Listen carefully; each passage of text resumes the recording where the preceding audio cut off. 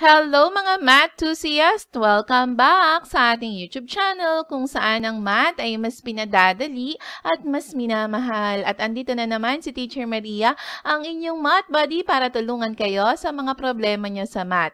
And for today's video, ang pag-uusapan natin ay tungkol sa representations of inverse function, pero yung pag-complete ng table of values and pag-graph yung pinaka-main focus natin, ha? Pero bago ko simulan ng video tutorial na ito, mga anak ko, siguraduhin na munang napindot nyo na dyan ang like button. Pindutin na. At syempre, kung bago ka pa lang sa aming YouTube channel, pindutin mo na rin dyan ang subscribe button. At i-hit mo na rin ang notification bell para lagi kang maging updated sa mga videos na i-upload ko. Okay na? Na-like, na-subscribe at na-hit na rin ang notification bell?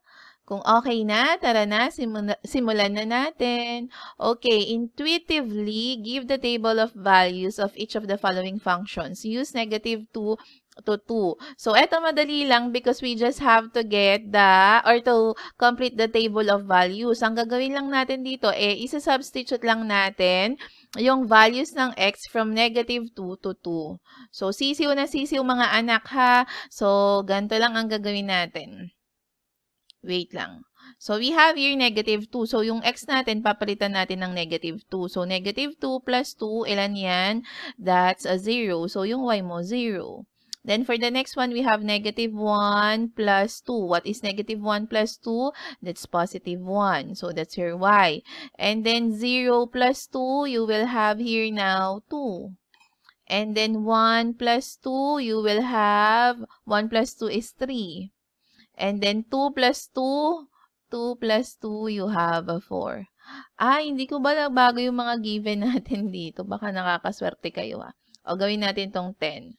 Okay, so we will have here 10 times -2 minus 1. So, 10 times -2 is -20 minus 1. So, that's -21.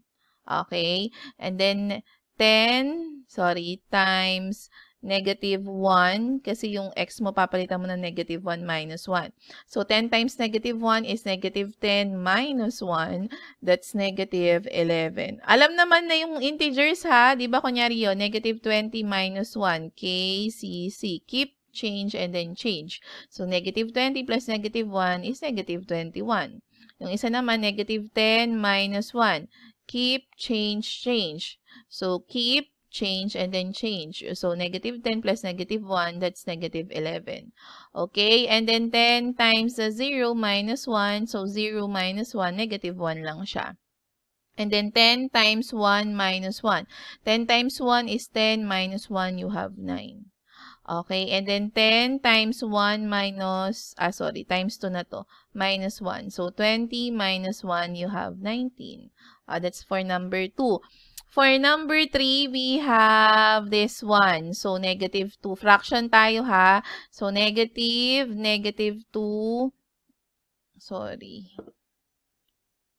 Erase. Okay, over 8. Okay, so magiging +2 over 8. Anong lowest term ng 2 over 8? That's divisible by 2, di ba? Pag dinivide mo siya para sa lowest term. So, 2 divided by 2, you have 1. 8 divided by 2, you have 4. So, you have 1/4 here.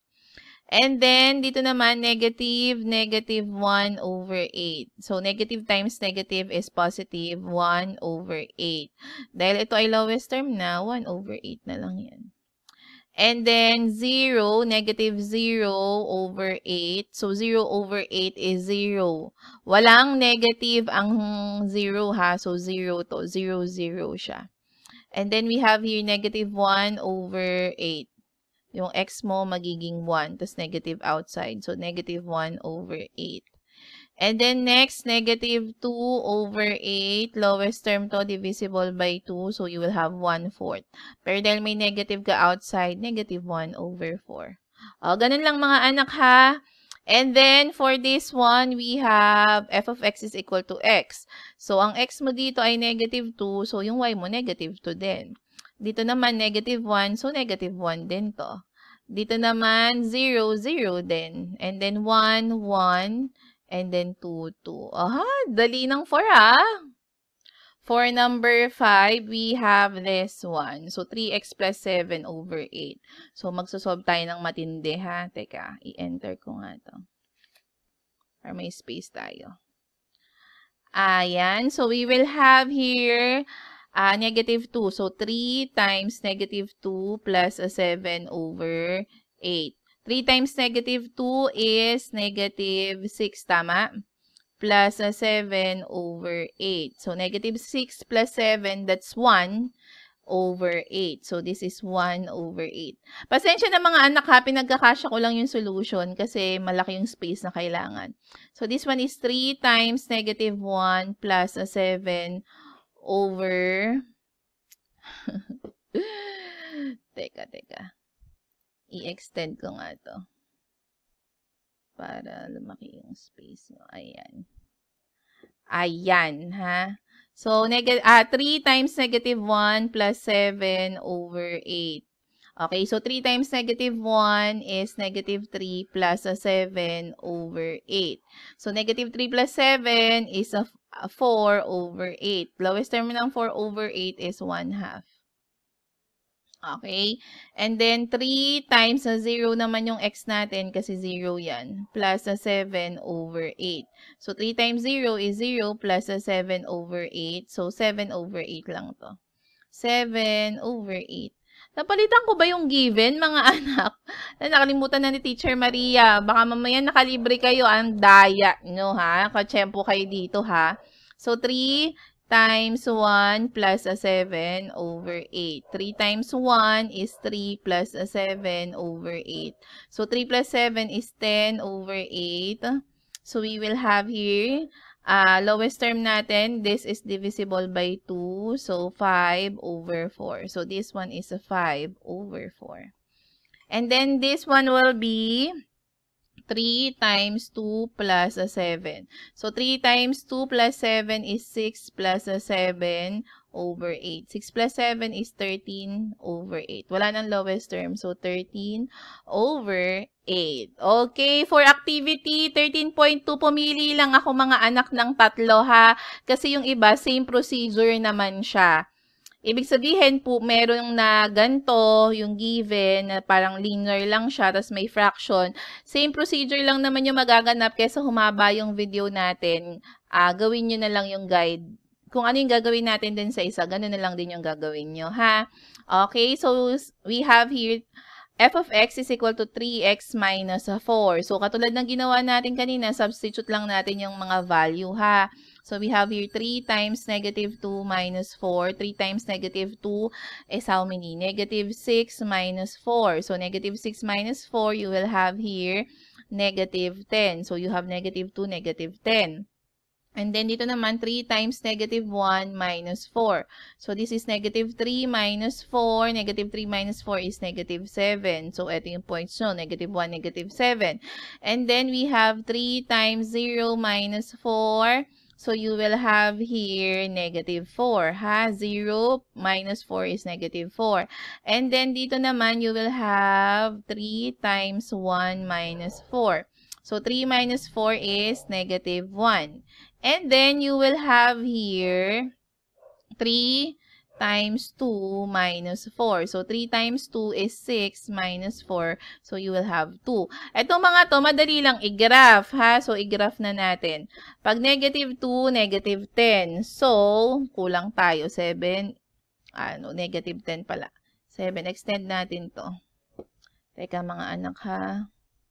Ito yung mahirap eh. Hindi ko kasi nakita kung sosobra. O, sige. Ay. Teka. Wag na nga. Ano na lang ha, tiisin nyo na lang na idodrawing ko siya. I-extend ko siya dito. Ayaw. So, dahil tayo ay live, wait lang mga anak. Ayan. Medyo balik ko. Negative 8, negative 9, negative 10. So, when we have negative 2, negative 10 siya. So, negative 2, eto yon tapat sa negative 2, and then negative 10. So, nandito yan, negative 10. And then, yung isa, negative 1, negative 7. So, negative 1, yung x mo, negative 7.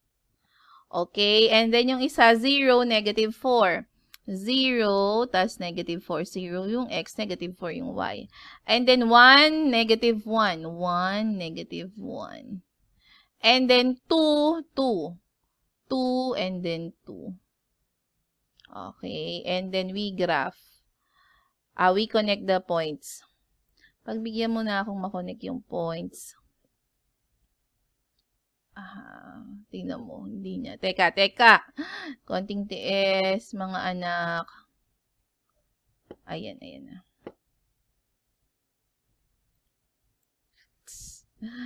Teka. Madaanan dapat lahat ng points. Ayan, nakikita ba? Ayan ha. So, ayan, nadaanan niya yung mga points. Okay, yan yung 3x minus 4. Kailangan i-graph din natin yung inverse niya. Ano ba yung inverse ng 3x minus 4? Sige, tingnan natin ha. Kailangan pala natin. Dito na natin gawin. Yung inverse. Teka. So, di ba we have y. Wait. Okay, so we have y is equal to 3x minus 4. Kukunin yung inverse niyan. So, yung y magiging x, yung x magiging y. And then, solve for y. So, lipat si 4, magiging x plus 4 equals to 3y. Dahil y lang ang kailangan, divide by 3, cancel. So, you will have here y is equal to x plus 4 over 3. So, eto na ngayon yung, ang inverse natin ay f of x, inverse of f of x is equal to x plus 4 over 3. So, eto yung inverse natin ngayon. Now, ngayon, dyan natin isa-substitute ng mga to, ha? So, you will have here, kita ba? O natatakpan? O, dito ko ilagay. F of this one is equal to x plus 4 over 3. Okay, so papalitan na natin yan ng mga x natin. So, magiging negative 2 plus 4 over 3. So, this is 2 over 3. So, yung y natin, when we have negative 2 is 2 over 3. And then, negative 1 plus 4 over 3. So, this is 3 over 3. So, that's 1. Okay, pag 0 naman, 0 plus 4 over 3. So, this will become a 4 over 3 or 1 and 1/3 kapag naging mixed number ha. So, that's 1 and 1/3. And then, kapag 1 naman, 1 plus 4 over 3, that's a 5 over 3 or 1 and 2/3. Mas madali kasing i-graph kapag mixed number siya kesa improper ha. Kasi pag katulad nito, 1 and 1/3, ibig sabihin, i-graph mo siya sa gitna ng 1 and 2. Doon siya matatagpuan ha. And then we have 2 plus 4 over 3. What is 2 plus 4? You have 6 over 3. 6 over 3 is 2. So, you have here 2. Ngayon, mga anak ko, mas madaling i-graph pag alam nyo yung x-intercept and y-intercept. Hanapin natin yung x-intercept nito. Ang x-intercept nito ay y equals 0. So, eto magiging 0 is equal to x plus 4 and then over 3, diba? So, this will be just 0 is equal to x plus 4. Kasi 0 times 3 is 0 lang naman. Lipat si 4, so negative 4 equals x. So, yung x mo is equal to negative 4. Ang points mo dito ngayon will be negative 4, 0. Mas madali kasing i-graph yung intercept eh. Now, so technique lang itong tinuro ko ha. So, yung y-intercept naman will be x is 0. So, kung x ay 0, y is equal to 0 plus 4 over 3. So, that is y is equal to 4 over 3 or y is equal to 1 and 1/3. So, this will be 0 and then 1 and 1/3. I-graph muna natin to ha. Where is negative 4, 0? Negative 4, 0, nandito siya. And then, yung isa naman ay 0, 1 and 1/3. So, 0, nandito siya. And then, 1 and 1/3, nasan siya banda? Medyo nandito. Nasa gitna siya ng ng 1 and 2 kasi fraction siya. And then, i-connect lang natin ha, saka natin ilalagay yung points nung nasa table of values natin. So, connecting them. Ayan. And then, wait.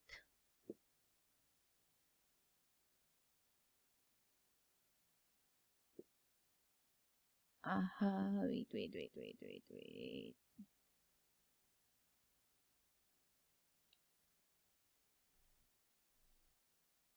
Pag 2, ano ba pag 2 natin dun sa baba? Pag 2, 2 din. So, dapat mamimit ni 2 si 2. Ayan. So, dapat ang graph nyo, ayan, i-adjust pa natin. Mga anak, isakto nyo sa inyo ha. Mahirap kasi sa akin, computer. Kaya, nahihirapan akong isakto. I-adjust nyo na lang dyan. Ayan. Basta dapat tamaan niya yung mga dapat tamaan na yan. Nang tamaan sila. Ayan. Ayan naman na. Natamaan na. So, paano to? Negative 2, 2/3. Lobat ako. Wait. Ayan. Ang daming aberya. So, negative 2, 2/3. Ito yung negative 2, 2/3. So, ibig sabihin, approximately, nandito siya. Ayan, yan dapat yung tamaan niya, ha.